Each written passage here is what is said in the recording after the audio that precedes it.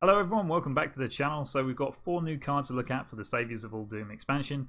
It should be 5 according to the release schedule from Blizzard, but one of them's kind of missed its time, so not sure what's going on there. But we do have 4 pretty cool cards to look at, and we're going to start with the latest one, and this one is for Rogue, and it's a Thief Rogue card, Bizarre Mugger. He's a 5 mana, 3 attack, 5 health minion with Rush. Battle Cry, add a random minion from another class to your hand. So this is only specifically targeted at minions, not any sort of card. So I don't know whether that makes it better or worse. Probably worse, because if you're playing a Thief Rogue deck, then spells from other classes can be really powerful. Rogue has preparation and other ways that they want to cast spells, like with Auctioneer, etc., that type of stuff. So being able to have the spells is probably better in the pool, but then of course you can get some pretty good minions from another class. It's not just your opponent's class, it is another class.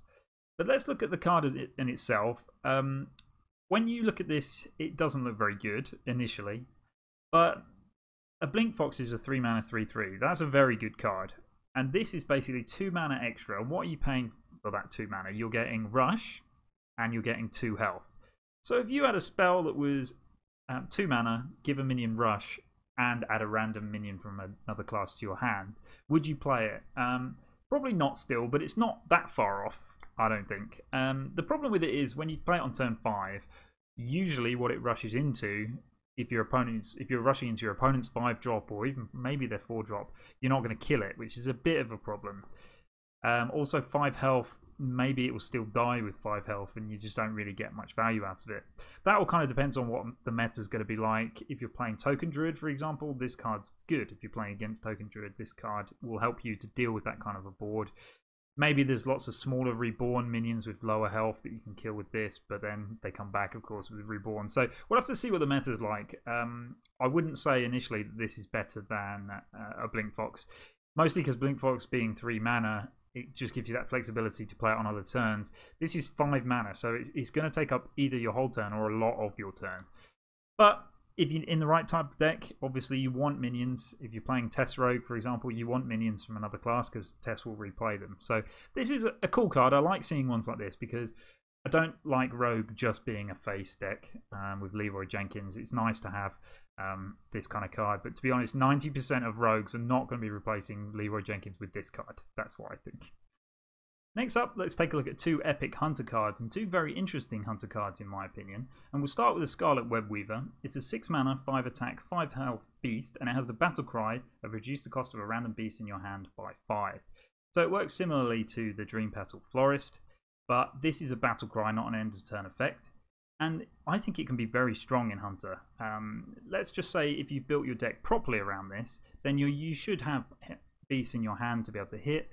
Hunters don't usually have a lot of cards in their hand, so you could have potentially saved the 1 beast that you want to reduce rather than reducing maybe a 1 mana or 2 mana minion. Because I think if you're playing this, you don't want to hit a 1 or 2 drop, but you can still run them in your deck. It's not like you'd have to completely cut them out because of this. Because ultimately this only costs 6 mana. If you've got some smaller beasts in your hand that you don't want to reduce, you could even play them first before you play this. So I think it's very flexible, but there are so many good targets for it. And if you do hit a minion that it costs 5 or more, then effectively you're paying 1 mana for a 5/5 for this because you get the 5 mana discount. And Hunter has got a lot of good targets for this. I think Tundra Rhino will be especially good. Tundra Rhino could be incredible. To have a 0 mana Tundra Rhino on the board, it's very strong. And even if you got a 0 mana Tundra Rhino, when you do your Zaldrin turn, you could summon a bunch of 5/5s and all the other beasts that you've got in play. And if you've got space on the board, you can play that Tundra Rhino and go face on your opponent. So that could be a potential OTK combo there with Zaldrin. Obviously, it's quite difficult to control, but if you play Unleash the Beast 5 times or 6 times, then that's 30 damage.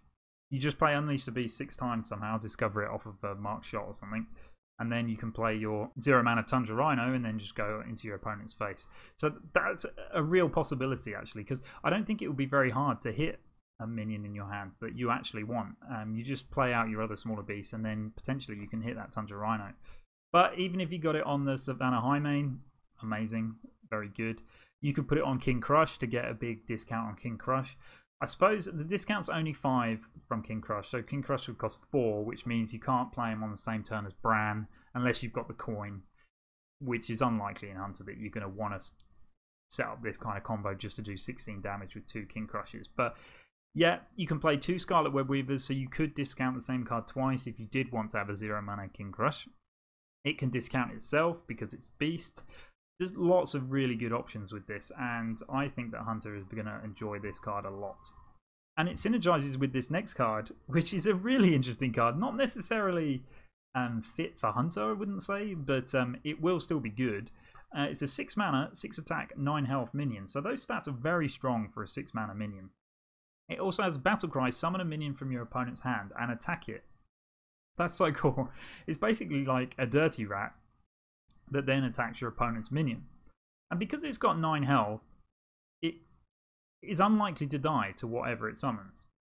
Now, there are obvious nightmare scenarios here, like if you pull someone's Mechathune, yes, you break their combo, but you do give them their Mechathune on the board. So if you haven't got anything to follow up to kill that, they can kill you the next turn potentially if they've got enough damage. So, like, Hunters, you know, if you pulled Mechathune from their hand, you think, oh great, I've broken their combo. But to be honest, Hunters want to kill opponents before they even get to the end and doing that sort of combo anyway. But there could be other disrupting factors to this, like a Malagos, for example. Same problem, this wouldn't kill a Malagos, but you might already have minions on the board. You might got mana left over to spend to kill Malagos yourself outside of the turn. So I think this card can be really good. It can be discounted by the previous card as well, and also you could potentially put Dire Frenzy on either of these minions. So Dire Frenzy would be amazing on Scarlet Webweaver, because if you then Dire Frenzy them, play Master's Call, get a few of these in your hand, and then they start discounting each other, you can see how you can quickly grow your board quite quickly. And this one as well, Master's Call would be great on this, because if you put one Master's Call on this, then it essentially means that when you play it onto the board, it will remove your opponent's a card from your opponent's hand and kill it, which can, depending on the matchup, can be really strong. It kind of almost discards the card from their hand if you've done something like that. Obviously, you have to take the damage on this and pay 6 mana for it, but I think in certain situations it can be very good. It's a bit strange that it's in Hunter, because a lot of control classes would love this. So I think Paladin could love this, I think Priest would love this. There's lots of kind of other decks that would love to have a card like this. But I think it's still cool in Hunter, because even if you're playing a mid-range Hunter, I think maybe you would want to play this on turn 6, because it just puts stats on the board. Now, you do have to take the risk of summoning Tyrion from your opponent's hand, or something really big from your opponent's hand. That's always going to be the downside. But Hunter does have a lot of spells that they can kind of clean up the board afterwards. So I'm really excited about this card. I think it's really cool. I say excited, I'm going to hate it when somebody plays it against me, because they're always going to pull your 1-drop or that one Battlecry card that you want, because of course your opponent's Battlecry won't trigger if this comes off it as well. So loads of possibilities with this, and the previous card, the Scarlet Webweaver. Both of them, I think, will go into a lot of Hunter decks. There's a lot of competition for that 6 slot, I think.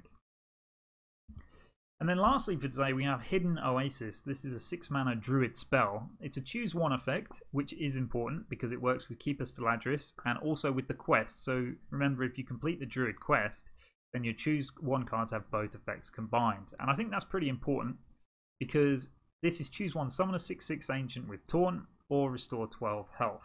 So it's a very defensive card, but a 6/6 with Taunt isn't great for 6 mana, and 6 mana to restore 12 health also isn't great. We've seen some 4 mana cards that restore 12 health. Greater Healing Potion in Priest, and that didn't see a lot of play in Priest. Branching Paths was 4 mana, and that could technically restore 12 health by giving you 6 armor twice, and that did see play because of the flexibility. So it just gives you an option, an idea of how bad 6 mana restore 12 health is. It's not really something you want to do. Shaman does it with Witch's Brew. They play 3 Witch's Brew to restore 12 health, but that card's so good because of the flexibility of it, and just being able to restore it, like 4 here, 4 there, or going for 20 health if you actually needed to spend all of your mana. So it's a terrible card on its own, but once you've completed the quest, it's very good, because then you could restore 12 health to your face and put a minion on the board, which is going to be protecting you even more. It synergizes with Lucent Bark. It's everything that kind of Druid would need, but only if you can summon 2 at the same time. I think a Lucent Bark deck will run this, but they won't want to play the 6/6 Ancient on their own. They'll want to do it with the choose 1 effect combined. So we'll see. I think it's pretty cool. I'm glad that it's not too... It's kind of one of these cards that gives you a huge downside if you don't trigger something else first, and the downside here is a complete loss of tempo in my opinion. If the quest isn't any good and no one's playing quest, I don't think anyone's going to play this, to be honest. I think that's really all I can say about this at the moment until we see some more of the choose 1 cards. But in a Lucent Bark deck, if you're playing it with Steladris, it does actually give you another heal in your hand, because Steladris will put both back in your hand. So it does give you another option to restore 12 health and bring your Lucent Barks back, which is important.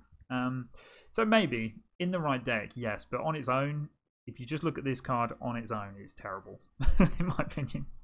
But anyway, it'll be interesting to see where Druid goes, because at the moment it's very much just kind of token Druid at the moment, and obviously you wouldn't want to put this in there. Anyway, that's all the cards for today, guys. I'm getting more and more excited about the expansion, so let me know what you think about these cards. I think the 2 Hunter ones are very good. I don't think Hunter particularly needs them because they're a pretty strong class at the moment.